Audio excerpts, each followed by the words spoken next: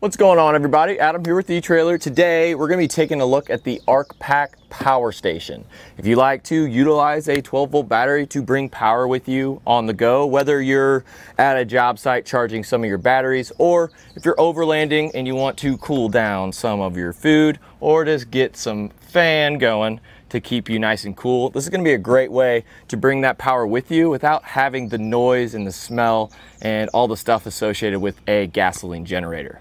All of our output ports are going to be protected for some of those more sensitive items you may be charging. We're going to have a 120 outlet right here, little USB on the side, and then in the front we're going to have two 12-volt outputs for some of those DC devices you plan on using or charging.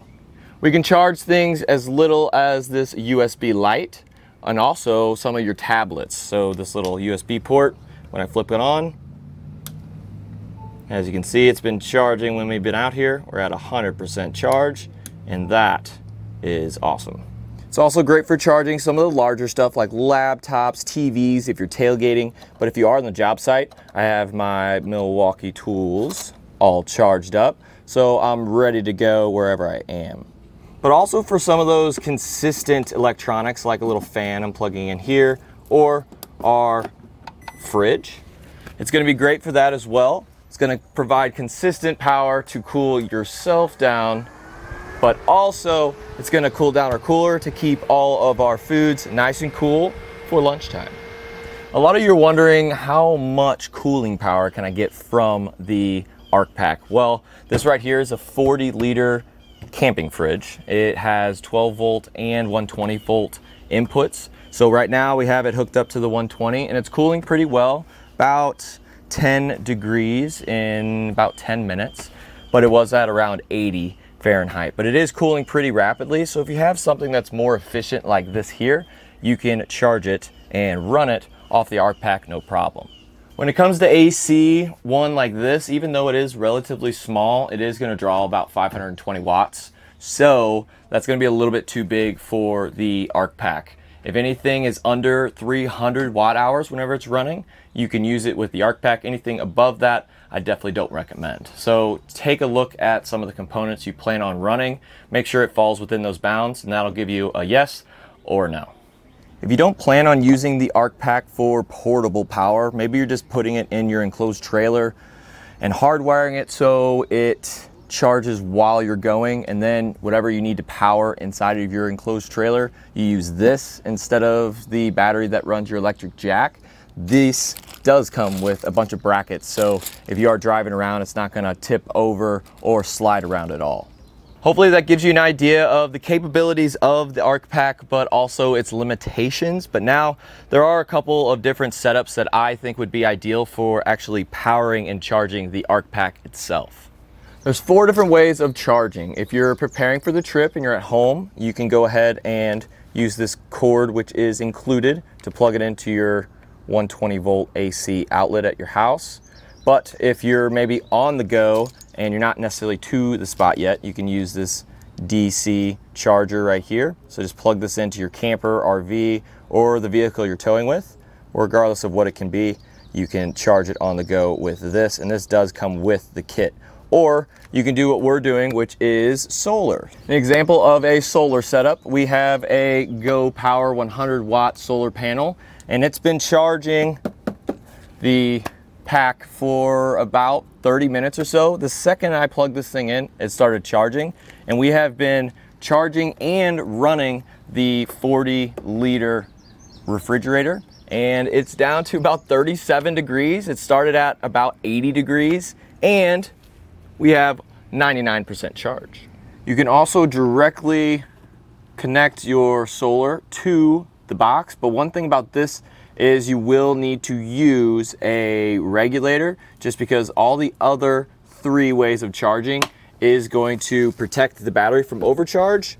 But if you are going to use the direct line, make sure you use some sort of regulator so it's not going to pump too much juice to your battery.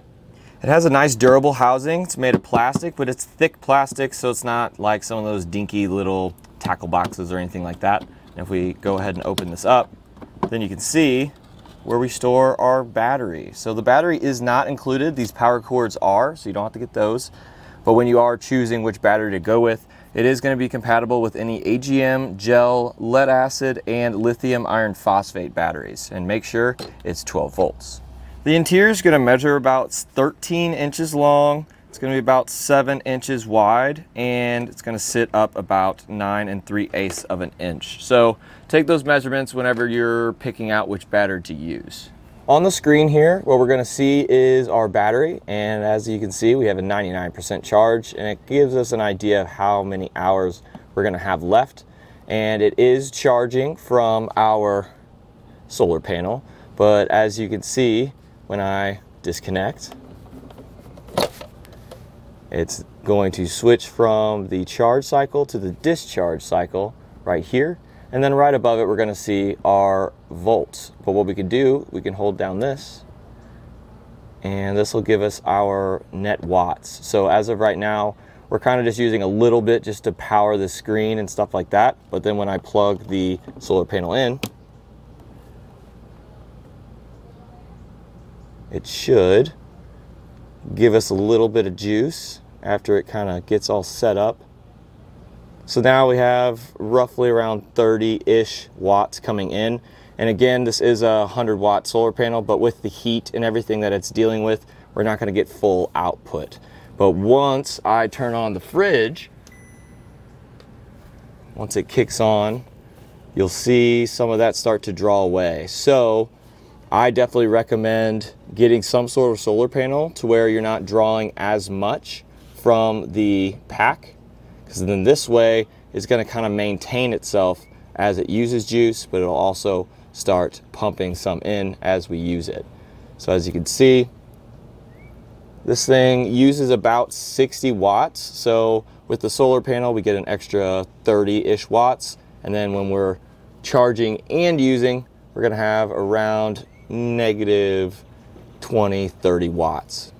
With the screen, it makes it really easy to kind of monitor what's going on. There's so many different configurations as to charging it, and also how many things we can use that charge for. So you can really play around with your setup to see if you are using X amount of watts and you want to get X amount of watts going in, so it's going to last a very long time.